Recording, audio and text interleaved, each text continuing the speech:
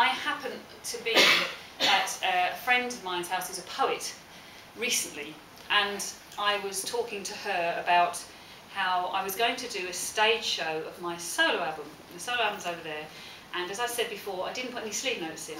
So I was working with the director, and the director said to me, Karen, we need to know what the stories are behind each tune, because otherwise you're going to say, I'd like to do this, and we're going to go, why? Does that relate to anything? You know. So I went away, and it ended up taking 3 weeks to write the sleeve notes.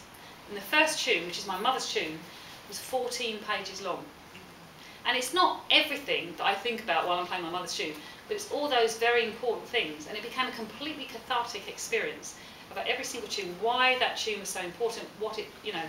And it became an autobiography without thinking about it. And sometimes I just had to walk away from the computer because I'd be in tears because it would just bring up all sorts of memories.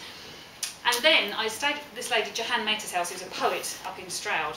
And she brought some friends of hers who were over for a biographers conference. Now that tickled me because I thought, what do you talk about at a biographers concert? What, who have you spoken to recently, you know, and who you write about? And I'm interested in biographies. I like to know what happens behind all the scenes.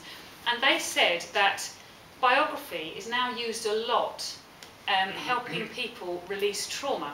So there is this kind of move towards having the medical profession fund people who've been through whatever trauma, divorce or abuse or anything in their life, to work with a biographer, to write their own guided biography, and then they can step back and read it as if it's somebody else's biography, and they see it slightly differently, and it's a letting go thing. And I found that really interesting because that's exactly how I felt about lots of things in my life, having written the sleeve notes to that I'm not going to publish, it's all right.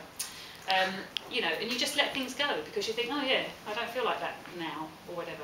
But if you don't write it down, or you don't try and see it from another perspective, then it kind of stays with you all the time. It's that bit of resentment or bit of, you know, thing you can't let go of. So this guided biography thing is, I find interesting. Anyway, so I'm going to ask Peter McAlinden, who's here tonight, and was here last year at St Ives Festival, to play us a tune. Because Peter and I go back 30 odd years, I think, really. And Peter was one of the first people I ever learned a tune from, ever.